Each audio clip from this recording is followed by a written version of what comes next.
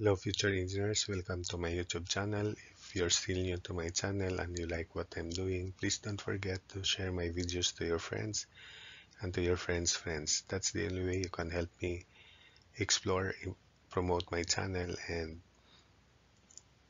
to keep me going, refreshed and inspired. And of course, if my videos are important to your studies, please don't forget to subscribe. By the portal method of approximate analysis, determine the following for member FG. Each floor is 5 meters high.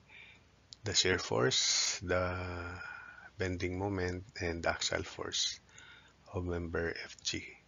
So this is member FG.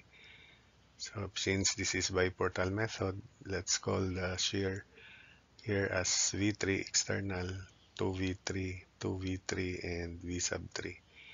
At this level, we have V sub 2, 2V sub 2, 2V sub 2, and V sub 2. Then at this level, V1, 2V1, 2V1, and V1. So for the upper level, summation force is horizontal. So 6V3 equals 50. So for level 2 rather, so that we can solve for the shear in FG right away.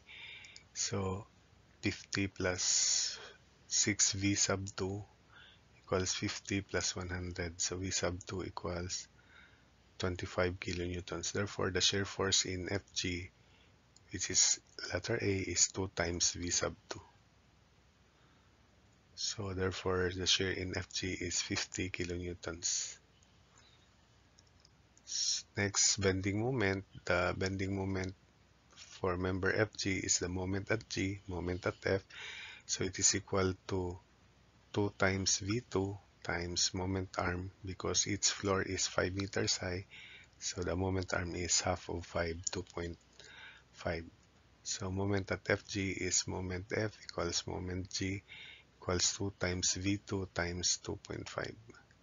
So moment at FG is 2 times 25 times 2.5, and it is equal to 125 kilonewtons meter.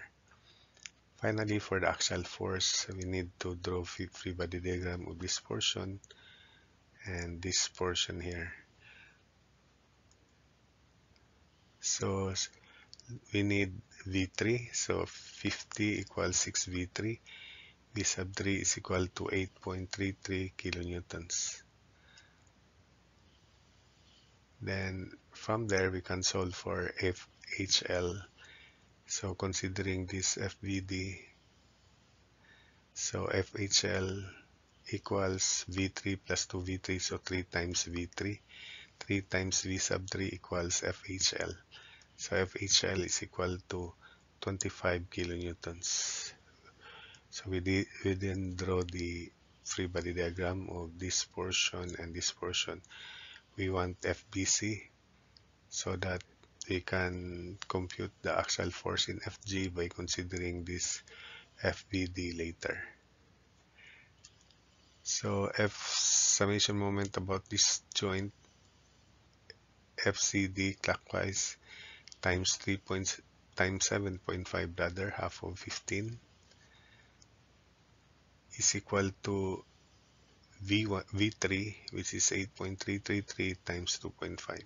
So FCD is 2.778 kilonewtons. So for this portion of the free body diagram, we sum up moment about this point to solve for FBC. So FBC times 7.5 is equal to 8.333 times 2.5 plus FCD 2.778 times 7.5, then plus 25, which is V2, V sub 2 25 times 2.5. So FBC is equal to 13.889 kilonewtons. We then draw the FBD of this portion. That one. So this is FBC 13.889.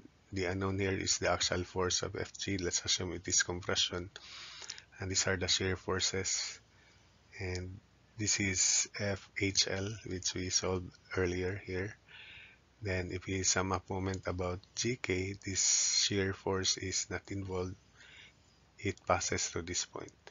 So clockwise positive, summation moment about GK equals 0. So FG times 5 plus 13.889 times 20. Then equals 50 times 2.5 plus 25 times 2.5 plus 25 times 5. That's 5. So from there we can now solve FFG, which is in compression. It is equal to 6.944 kilonewtons compression. So that's it. And we will solve this by cantilever method also in example 77.